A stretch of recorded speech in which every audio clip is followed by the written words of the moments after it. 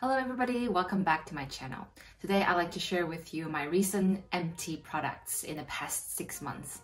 I am just a beauty enthusiast. I am also a beauty minimalist, so I do not use up a lot of products, and it took me a while to accumulate enough stuff to be able to share with you in a meaningful way. I will start with beauty product and then move into makeup. My age is 33 and I live in the northeast of the US, so we have very extreme summer and extremely cold winter and stretch for a long period of time. During the winter time, my skin gets really dry, and during the summertime, I have oily skin.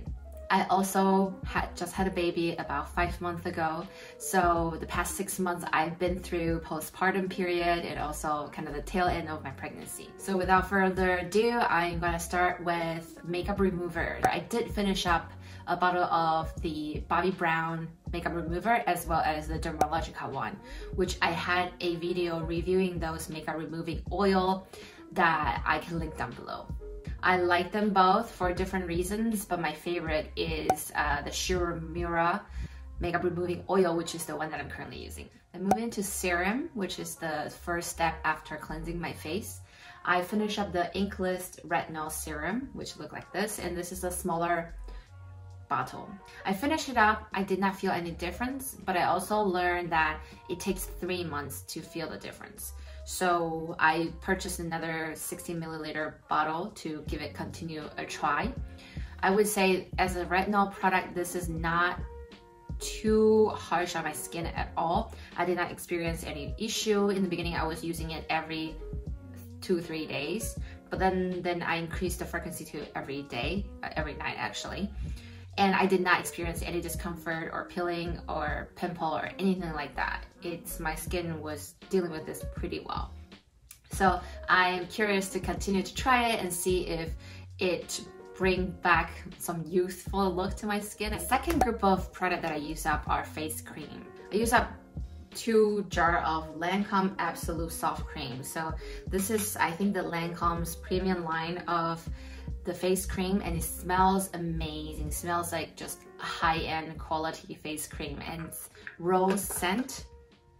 Yeah, it just, whenever I put it on to my face, I just feel really pampered and being taken care of. So I do like it, but I don't know if I need it at this stage of life. I just feel like it's very extravagant to use expensive creams like this. Am I gonna repurchase?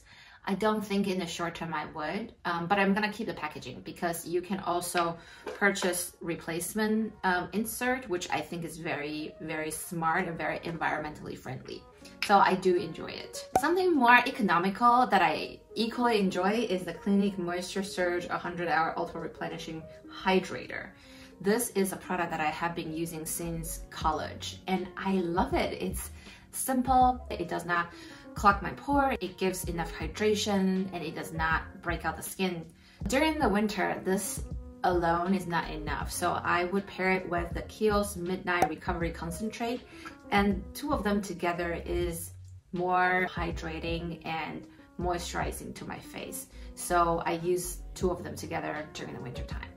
The last cream that I use up, which is the Roche Posay Cicaplast Baume B5. I was introduced to this cream because of my cousin who also recently had a baby, and this balm is also very friendly for baby. So she gave me a tube and I fell in love with it. My baby, when he was born, he had sometimes dry skin on his face. And so I would usually dab a little bit of water with the very soft cloth towel and just dab his face, and then I put on this cream. And like 30 minutes later, I look at my baby, I was like, wow, your skin is glowing. And I was very amazed by it and how calming and restoring and hydrating it is once you firstly, of course, make it wet a little bit and then put this on. It's just fantastic.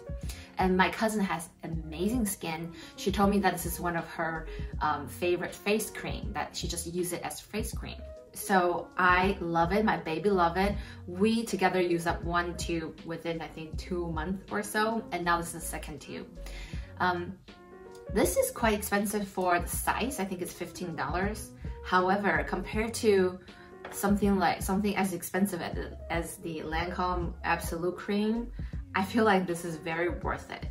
And I can just use it after using the retinol, which retinol can be very drying to the skin. So these two has been my recent combination, and that concludes the face cream category. Then I want to share with you the sunscreen that I've used up, which is the EltaMD Sunscreen UV Daily Broad Spectrum SPF 40. In order to achieve the SPF 40, you have to pump a very large quarter size and then slather it over your face to get the equivalent protection that is on the package. Every month and a half I'll use up one of these.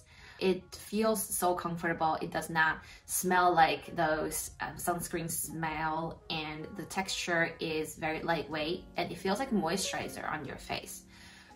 It does not really work that well under makeup.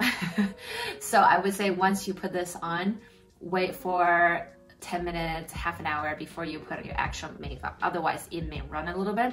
But it's very easy to use, and I think that's the most important thing for sunscreen, is that it does not cause lots of issue and then make it a very big hurdle to wear it. It should be something easy, simple, don't have to think about it. Just put it on every day as your routine. In the summertime, I would just use this as my face cream in the morning after washing my face, because it has lots of just face cream ingredient in there. Then I'll move on to the makeup portion. For disclosure, I did not put on a lot of makeup in the past 6 months, so I did not use up a lot of stuff. But I did finish up an e.l.f. Instant Lift Brow Pencil. This is a taupe color that I pick up from the grocery store, literally $3. I use it up within, I think, a few months, and it does not break the bank. Is it as amazing as the Anastasia Brow Wiz? No, it's because it's not as thin. But does it do the trick and then look good enough for like Zoom meetings? I think so. So I'm gonna continue to repurchase it. I also finished up a Dior Lip Glow 001 Pink. This is amazing because it feels like lip balm and it looks great. It's one of those lip product that changes color based on your pH level or your body temperature. And some of them come across weirdly color-wise, but the 001 Pink works very well for me. I already repurchased this product, but I choose a different color. I think I got the 005, the cherry color. It turned into this very weird fuchsia, red, dark pink on me, which I'm not a huge fan of. So I think I'm gonna go back to repurchase this 001 color because it's very everyday and natural, and I can even wear it when I'm not wearing makeup. Yeah, so that concludes my recent empties. I hope you enjoy it, and I hope you find a couple of products that you are curious to find out if you like. Take care. Bye.